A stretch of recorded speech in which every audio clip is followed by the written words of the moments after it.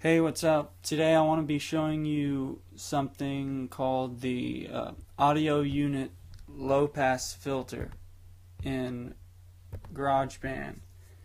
And if you don't know what that is, it's just something that's useful and it can help you with your editing and stuff like that. I'm going to show you how to use it with the bass and the acoustic guitar. You can use it with anything you want though.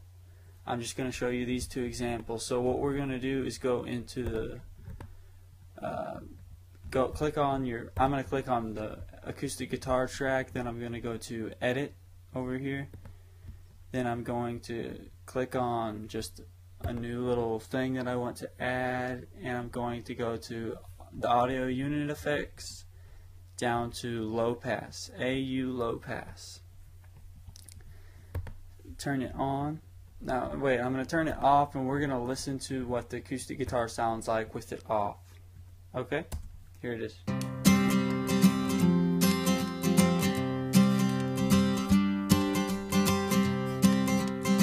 Okay, you get it.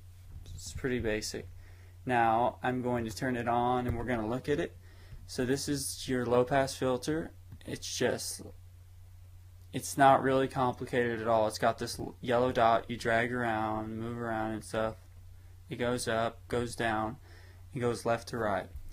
So what you're seeing is like the left side is your low end frequencies and the right side is your high end frequencies. Where the yellow dot is kind of like a pinpoint of where it's trying to cut off. And it wants to cut off your high-end frequencies. That's the thing. And see, there's that little hill right there where the yellow dot is, and it's going down.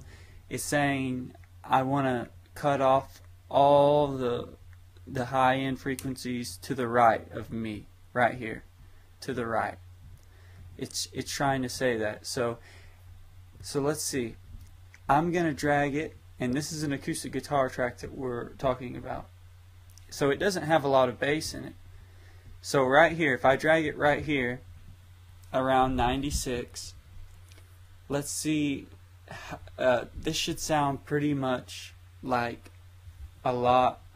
pretty much just bassy for an acoustic guitar.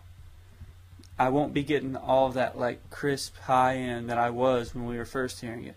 So I'm going to turn it, I'm going to play it now. It's checked on. Let's play it. And you gotta kind of listen for that.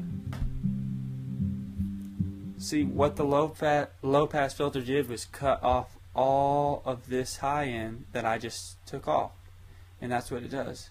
Now I can bring stuff up that I want, but let's listen to how that would sound. It can sound terrible. We don't want that, but I can bring it back further. But another thing is, some people might like this kind of sound for your instrument for like an intro. Listen, you know, and then cut your low pass filter off, and then cut your track in half or whatever, and then turn your low pass filter off and start a new track, and then you've got your regular, you got it coming back in.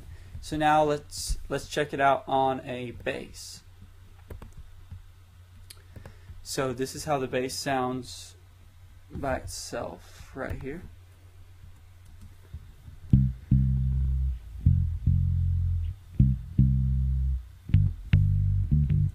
Okay, now I'm going to turn low pass on, and this is what they give you, I think. Let's play it. He's not on. I turned him on. See, he's cutting off just a little bit. But if I want to cut off a lot of high end, people might like that, you know? Cut off a lot. Now that's a lot I've just cut off. You might want to turn up your bass after that. That's pretty low right there. That's pretty deep. It's hard to understand the bass. But you get the picture. The low pass filter is cutting off the highs, and it's focusing in on the lows. So I hope you got something out of this video, and I might make a video on the high pass filter it's pretty much the opposite. It cuts your lows and boosts your highs. I'm pretty sure on that. Let's just look at it right now. Okay, I'll do it on the bass. So we'll click on low pass, and we'll go to, yeah, there's a high pass filter. Look, it's the complete opposite. So we're going to, so now my bass, a bass is full of lows. So this is what it gave me. I'm going to click on it. We shouldn't be able to hear that much at all. Nope.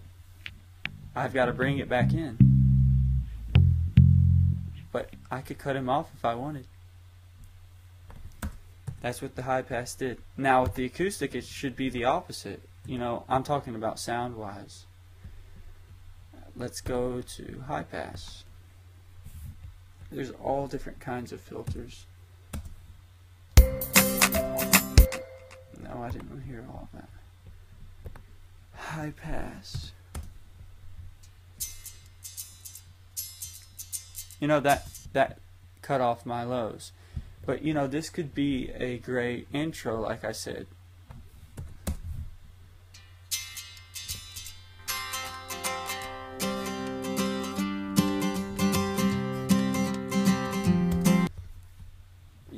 The purpose, I mean, it's great to know when you're balancing out your lows and your highs. That's what this stuff is for. Your lows and your highs, your EQs, all that junk. It's good not to have, like an acoustic guitar having too much bass, a bass having too much treble. You've got to know that, you know what I'm saying, guys? You've got to have your drums with the right amount of bass, your bass with the right amount of bass, your guitars with the right amount of bass. I mean, with not a lot of bass. Everything's got to be balanced. That's what's going to make the stuff sound good in headphones, on speakers, in the car.